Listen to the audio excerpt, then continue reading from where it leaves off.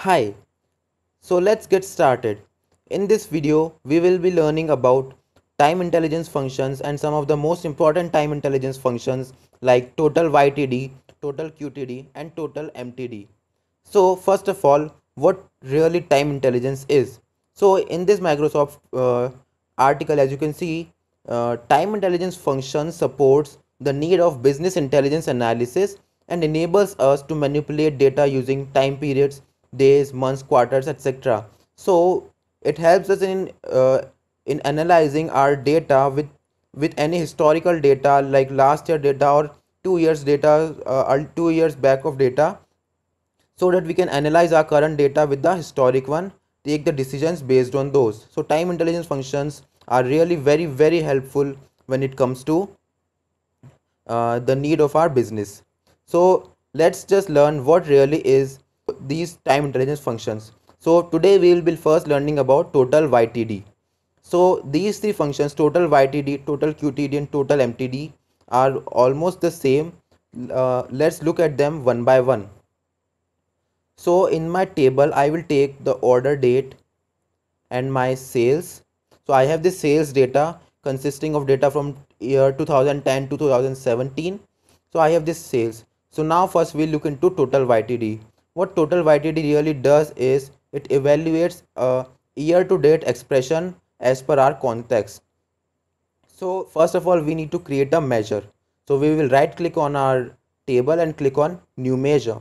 Now I will name it like total YTD, and this is how it goes. All you have to type is total, and you can see these three functions there: total MTD, QTD, and YTD. I will take first total YTD. Now when you will click enter, you can see it's in the tool tip what we have to write first. So first we need to write the expression. So in expression it will, we want to write our we want to take our sales data. So we will take the sum of all the sales data. So I will type sum, and then I will type my sales data column. So I'll search for it, and here it is. Now after expression I need to put the date here. So here is my order date, and I will close the bracket, and this is all our total YTD.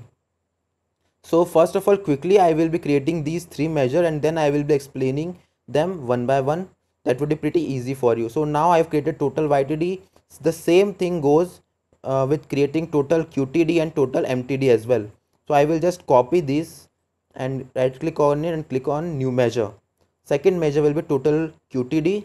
Everything will be same, except all I have to do is type the total QTD function, and rest all will be the same.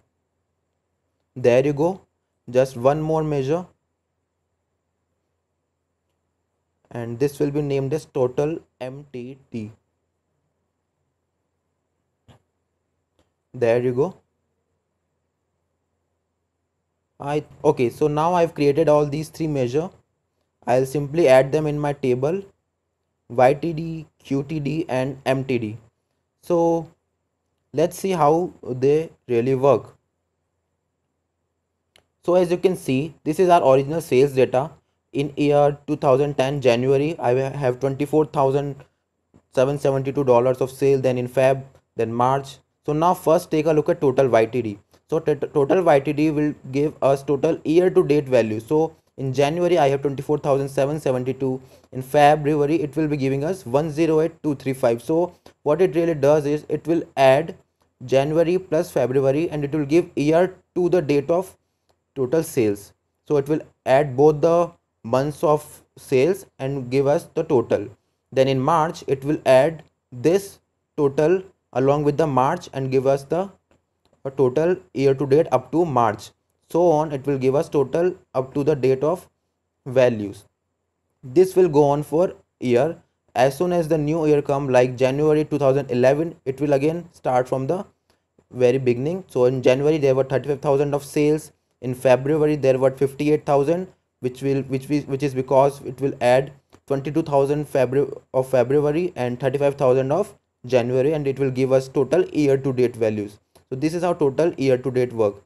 So if now you have understood the concept of total YTD, it would be easy for you to understand total quarter to date. So this was for year. Now this will be for total quarter to date. So the quarter will consist of 24, then 10, then 137. So this is total one quarter.